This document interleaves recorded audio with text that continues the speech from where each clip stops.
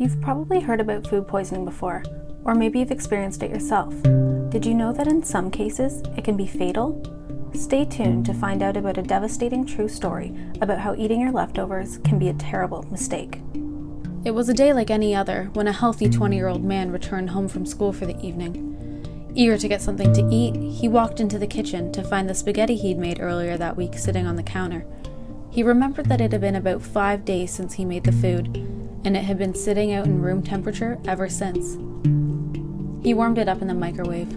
Realizing he was late for soccer practice, he scarfed down the pasta as fast as he could and headed out the door.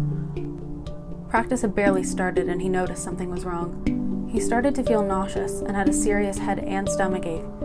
Assuming it was just a combination of his long day at school and not letting his dinner digest, he returned home 30 minutes into practice. As soon as he walked into his home, he became violently ill. He couldn't leave the bathroom.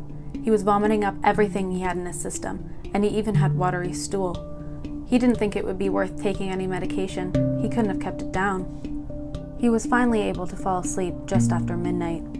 But sadly, he never woke up.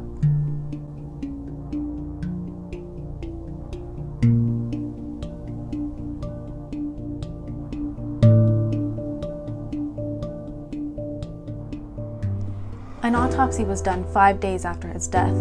Why there was such a delay, we don't know, but it meant that the autopsy findings couldn't be determined to be the cause of death or if they were due to the delay. His heart looked normal, but almost all of his other organs, including the pancreas, liver, kidneys, and colon, were destroyed. They found flora in his intestines, but no wounds that would have allowed dangerous bacteria to enter the body. 2 separate strains of the bacteria, Bacillus cereus, were found in the fecal swabs. Sure enough, when the pasta he consumed was tested, significant amounts of B. cereus were found in the noodles. Both strands of the B. cereus from the fecal swabs and that of the pasta contained extreme amounts of cereulide and non-hemolytic enterotoxin, 2 toxins produced by B. cereus. The researchers were unable to determine what exactly the cause of death was, but it was likely an indirect cause through the severe amounts of B. cereus cells in the body and the high concentration of cereulide in the pasta. B. cereus is able to infect people as it does not get destroyed in high temperatures, like those in the stove or the microwave. This bacteria thrives in starchy foods like pasta, and it's able to create cereulide, the toxin, which attaches to potassium ions around human cells. This ends up causing the cells to die and the organs along with it. In serious enough conditions like this, the high levels of the toxin in the body can be deadly.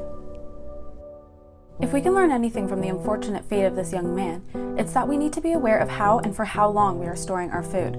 Bacteria will thrive in temperatures from 40 to 140 degrees Fahrenheit, so cooked food should always be kept in the fridge, and it should never be kept in the fridge for longer than 3 or 4 days. So if you can't remember how long something's been sitting out to cool, or how long something's been sitting in your fridge, always remember, when in doubt, throw it out.